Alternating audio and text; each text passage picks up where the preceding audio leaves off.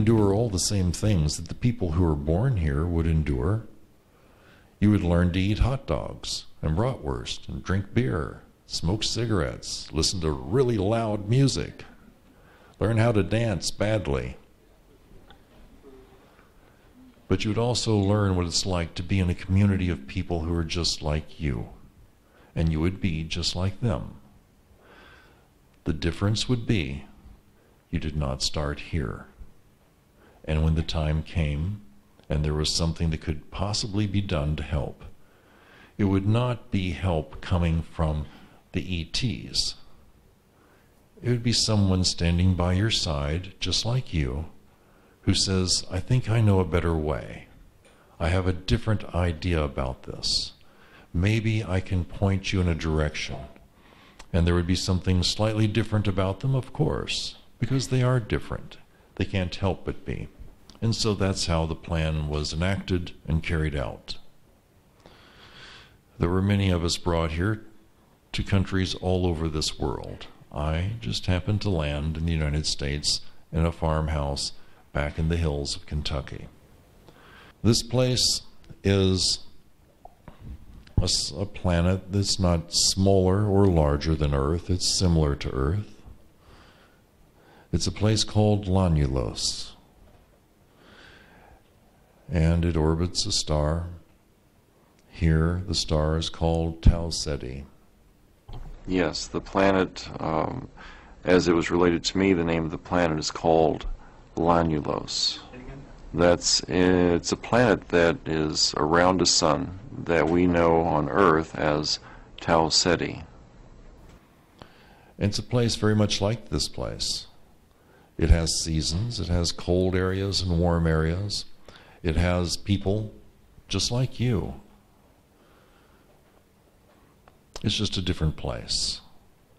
I've never seen any photographs of it from here, although I have seen pictures of it while with the ETs who visited me as a child. Does it look like Earth? It's very similar. It has its similarities. There are a few differences. The oceans are actually over more of the land, over more of the planet than the land is. There are some places where the oceans are full of this type of a lily that at the same time every year it goes into bloom and the colors are just quite vivid. There are differences that you might expect one world to another, but it isn't anything very severe. It's a very nice place. In the history that they had taught me about humankind and the people of this world and so forth, it was very clearly shown to me how people on this world didn't originate here. They were brought here, and they weren't brought here like, hey, come on, you're going to have to go or else. People came here because they wanted to, because it was another place, another outpost of humankind. You find similarities there between a lot of the plant and the animal life. So yeah, there's not that huge a difference. There are things that aren't here that are in South America. There are things that are on this other world that aren't here at all. So you have your differences. Even as remote as this world is, you still have a lot of similarities too. And really, you're not human. But that's a whole different subject and a whole different story. You've been led to believe you are. But we'll call it humankind, so we have a point of common reference. People like yourselves exist on many worlds out there in the cosmos. You don't know this because that information's been kept from you. But he went on to tell me that part of the reason why I was brought here, you see, I'm not unique in that respect. It isn't just that I was brought here and so that makes me special. It doesn't. You were brought here too in some past generational scheme. You see, there were a lot of people who were brought here as children. I couldn't say how many people are here that are from my world, because it was not part of the plan for us to know one or the other. The idea was that if we did happen to find out, take this as a scenario.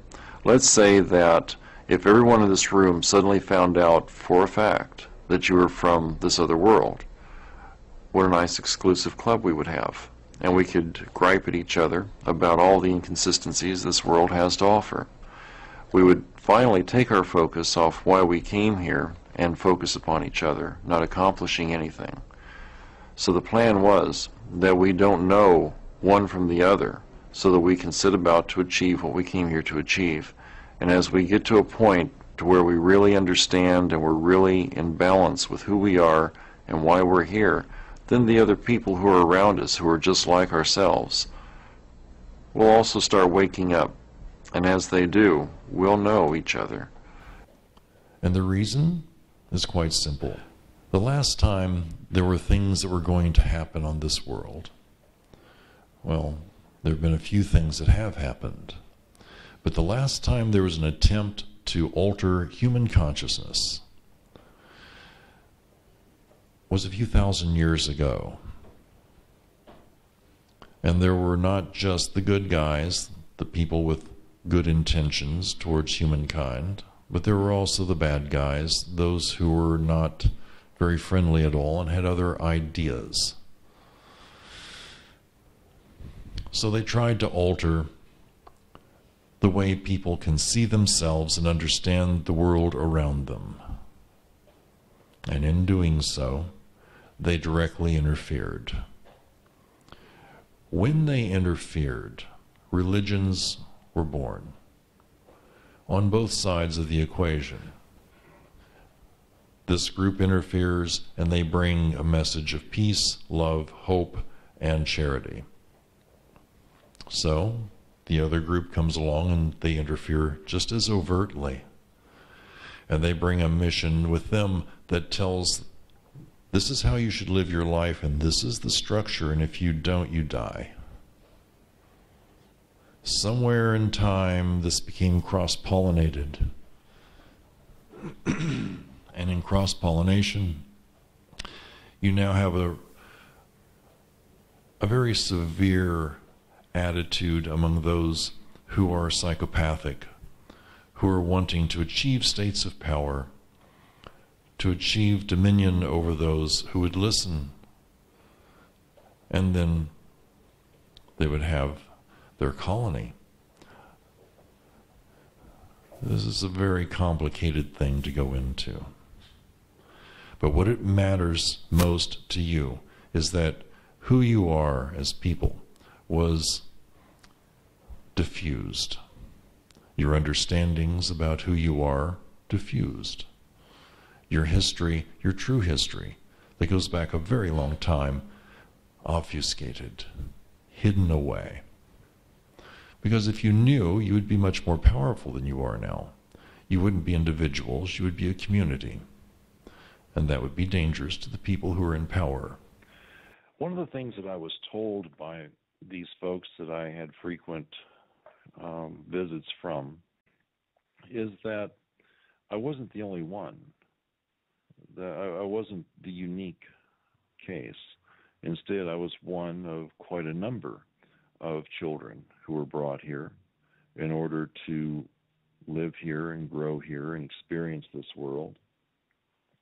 The idea was that basically when you're trying to, well, I wouldn't say trying to, when your intention is to do something good, let's say that we wanted to do something good for a lost tribe in the Amazon. Well, if we had their technology, what we could do is we could have a baby show up, boom, there's the baby. And it's like, oh, well, that's pretty interesting. Looks a little different than us, but not that much. The baby grows up, and the idea behind having brought the children here or even in this example, having taken a child there in this far-fetched example, is that the child is growing up and it's getting some information periodically from where it came from. It also has a much different reasoning capacity, a different intellect, and different properties, the psychic abilities, for example. There comes a point where maybe these people are time travelers. I don't know. I don't know what their end goal is completely. But as I understand it, it was to help to guide this world by empowering people individually, being an example and helping others to find their powers within themselves. Apparently, they tried to do this in the past, and in those times and in the distant past, when they would try to do something of this nature, it really went far out of hand. The messenger became more important than the message. And when that happens, then it, at least in some cultures, it deifies the messenger, and others it demonizes them. But it changes the entire intent. So in this particular example, apparently there is something that's just ahead for the people of this world. And I believe it's something very good. You know, there's a lot of people talking about all the negative things that can happen, and, you know, you hear about it constantly. It's all this bad stuff, all these frightening things. Well, and left unattended, perhaps, that could be the case. But they seem to have felt that there was a reason to put these individuals, myself included, into this world so that we might have some slight influence on how, in the midst of all the smoke and fire, in the midst of the anxiety, that there was also a voice that would say, it doesn't have to be this way, you know. It can be better, and I'll show you how. And whether that's in a spiritual respect or technological or fill in the blanks, I think that the people who came here have a wide variety of talents and reasons for being here. And if you take a look around at some of the things that have happened in the past 50 years, some of the movements that have taken place, maybe Greenpeace. There are people very interested in saving the dolphins, saving the oceans, saving the trees, saving the planet, looking out for our better interests when it comes to food or water or the air we breathe. Activists of all sorts. Well, I don't know, but could they have possibly been influenced so that their small voice would be listened to, and a larger and larger number of voices would be added to theirs because they had a salient thing to speak about, something that was poignant and important. And I felt that it was time to be me. I felt it was necessary to be who I am.